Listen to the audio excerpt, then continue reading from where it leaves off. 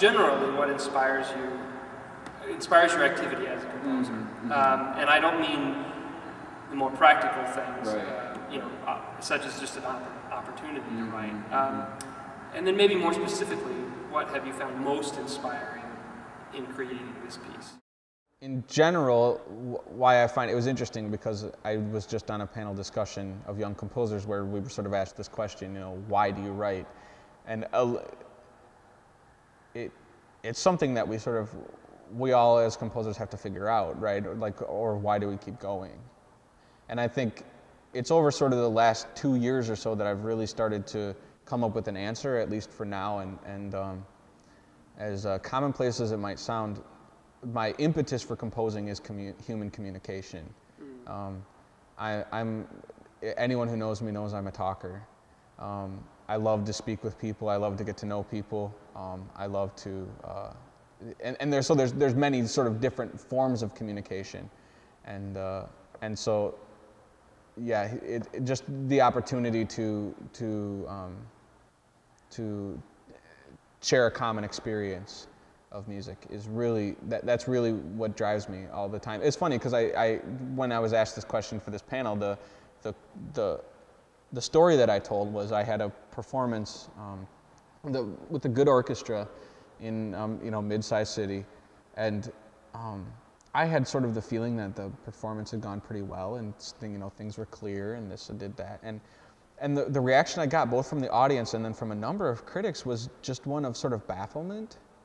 And I found myself sort of being treated as kind of like some sort of rogue or maverick young composer who was trying these crazy things. That was the kindest they would be. A mishmash, I think, was, or dour. A dour mishmash was another way. And I didn't take it too personally, but what I realized sort of from that experience was there were things that I had meant to be clear that I had meant to be obvious, that I thought would sort of be obvious to anybody who was listening, and they weren't. I mean, it just didn't come across to those who were listening. And through the process of sort of working through this, I realized, well, I guess I'm getting at some sort of motivation here. Why am I bothered by the fact that what I'm trying to say is not coming across? Yeah. And it's not a matter of content. This is sort of what I discovered, was that it wasn't so much that it was like if I'm giving a speech, a public speech, and I got all sorts of confusion afterwards.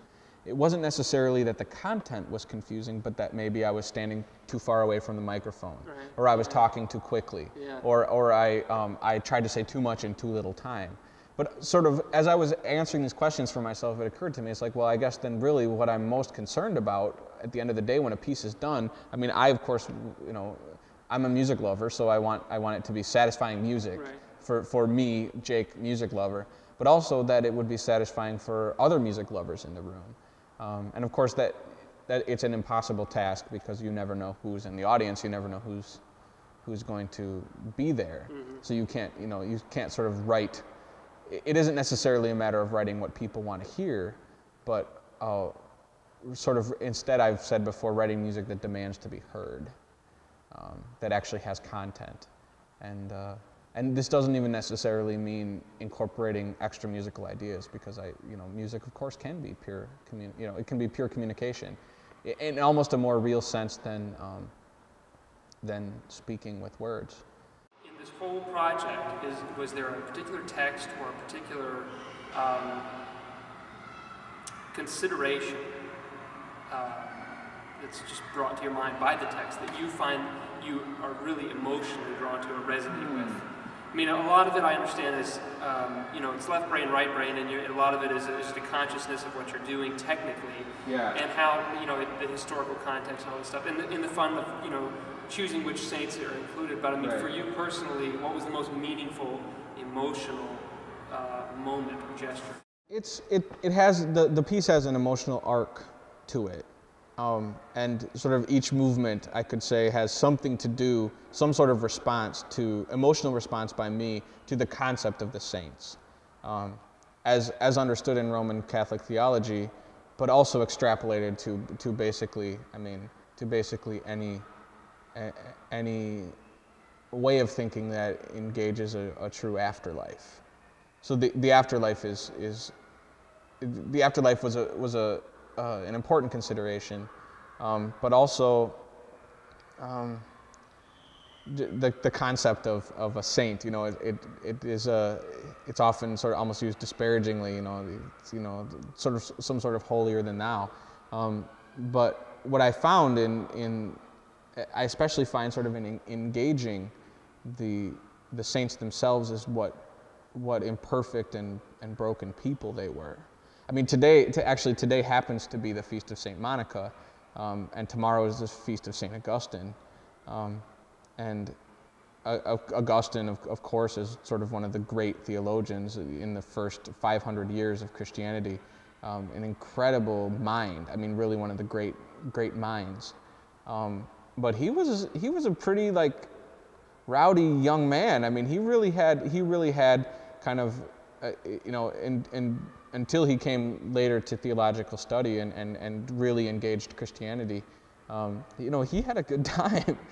And all that time, St. Monica, his mother, was just sort of quietly praying for him.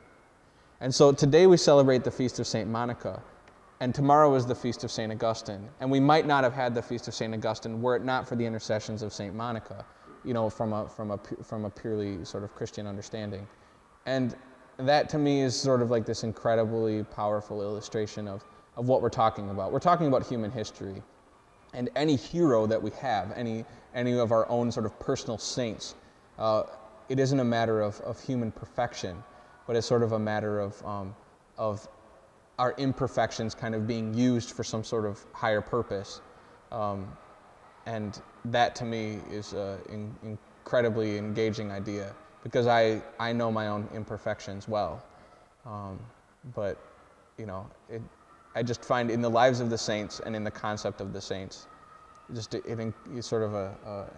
find that very inspiring. Just sort of this concept that it's not being a saint isn't an issue of having a perfect history, because certainly Augustine didn't. But there really are, extraordinary human beings. Mm-hmm. So to kind of engage this group of people. Engage the ideas of sort of their lives. That's why my introit is kind of rowdy. I mean, it's not exactly it's not a solemn procession. It's a procession of kind of ragtag almost, mm-hmm. because we're not talking about sort of like this Platonian ideal of a human being. This is why I've always been taken with icons and paintings, depictions of the saints, because as a whole they're quite remarkable, but of course very pure and holy and all of that. But individually, they're just people, right.